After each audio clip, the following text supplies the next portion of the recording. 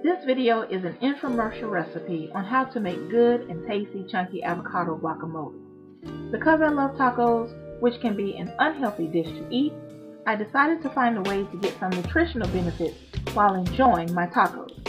So for red onions, you'll need about 1/4 cup, but only you can determine how much you want in your guacamole sauce. Red onions are tangy and sweet, and when eaten raw, they provide a good crunch. That's the same thing for this bell pepper. They're not spicy, they just have a little tartness to them, and they provide a perfect crunch for this chunky guacamole. Now for this recipe, I'm using Hass avocado. There are many variations of avocados to use for this recipe, but I normally pick these up from my local grocery store, and they ripen very quickly. You don't want your avocados to be too ripe because you're going to need to slice into them, and you don't want the avocados to be mushy.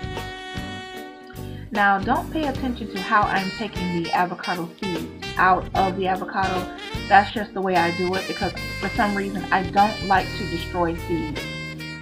Now, to remove the avocado meat from the skin, you want to slice it sort of in a checkerboard shape so that you get that square cut of meat that you'll need. And by meat, I mean the avocado inside, not actual meat. Now make sure that when you do this part, you move fairly quickly, because just like apples and potatoes, they will start to react to the oxygen in the room and turn brown while you work. This recipe will make about 5 servings, depending on what you use it for. One way to help prevent the oxidation of the avocado is to add a little acidity to it. And for my acidity, I'm going to add 1/2 of a lemon and 1/2 of a lime. It also provides a really tart and tangy taste to the avocado, but don't worry, I'm going to balance that off just a little bit with about 1/4 teaspoon of sugar. White sugar is fine. All natural sugar is better. Now I do want to say that this chunky guacamole dish is best with fresh ingredients. But if you don't have any fresh ingredients, you can substitute with some lemon juice and some lime juice. Not the artificial stuff. Make sure that the lemon juice is actual lemon juice. And the same thing goes for the lime. But fresh ingredients are better. Lemon and lime provide some tartness and acidity to help blend all the flavors together. I added just a wee bit of sugar to give it a round, full taste. Bitter and sweet, remember?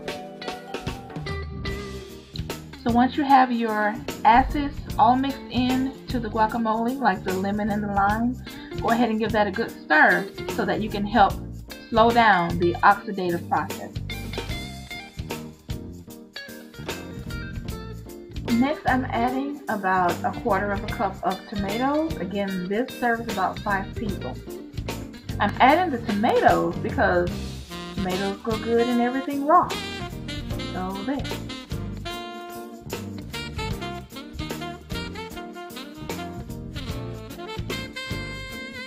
I know what you're thinking.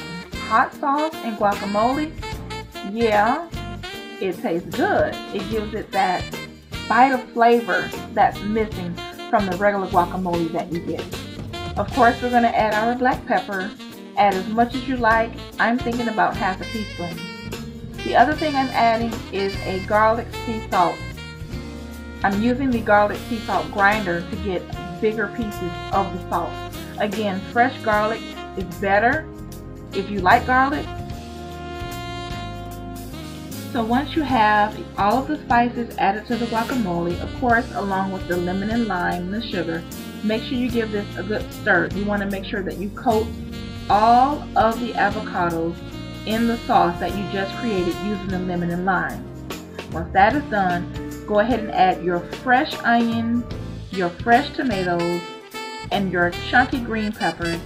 Give that another good stir. Blend it all together. I would say cover it with a plastic cap. Yes, they actually sell plastic caps for these bowls, or your Tupperware top. Put it in the refrigerator. Let it sit for probably no less than 15 minutes. Let all of those ingredients mesh together so that they can blend and give you the perfect taste. I'm sure there are many other ingredients that you can add to guacamole because avocados really don't have their own flavor.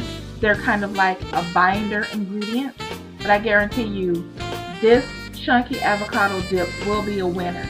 And this is another great way to incorporate good ingredients into a bad dish because I am a sucker for tacos. Alright guys, thank you for tuning in. I really appreciate it. If you have any other questions, any other recipes that you would like to share with me, make sure you leave your comments down in the comment section below. I'll talk to you later. Thank you for tuning in. Bye.